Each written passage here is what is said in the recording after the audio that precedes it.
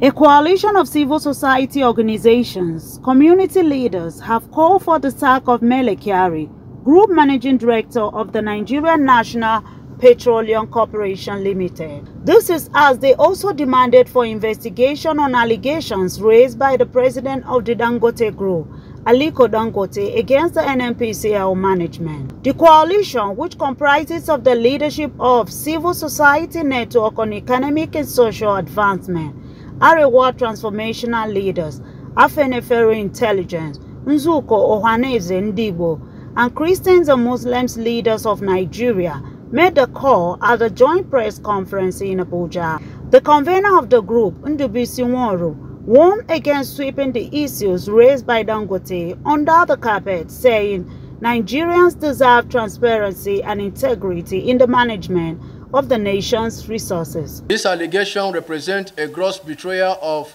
the public trust and a blatant disregard for the principle of good governance that should guide the management of our national resources.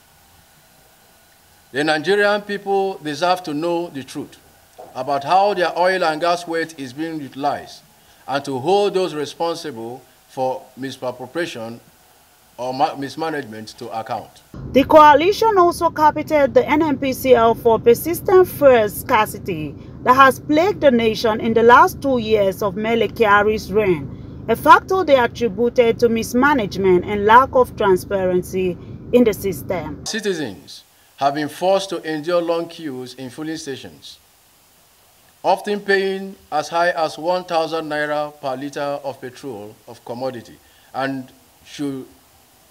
that should be readily available and affordable. This recurring fuel shortage have had a devastating impact in the everyday lives of Nigerians, disrupting economic activities, increasing transportation costs, and exacerbating the already dire living conditions of majority of our population. The fact that this shortage have persisted even in the face of Mele Kyari's assurance of ample fuel supply is a clear indication of this mismanagement and lack of transparency within the NNPCL.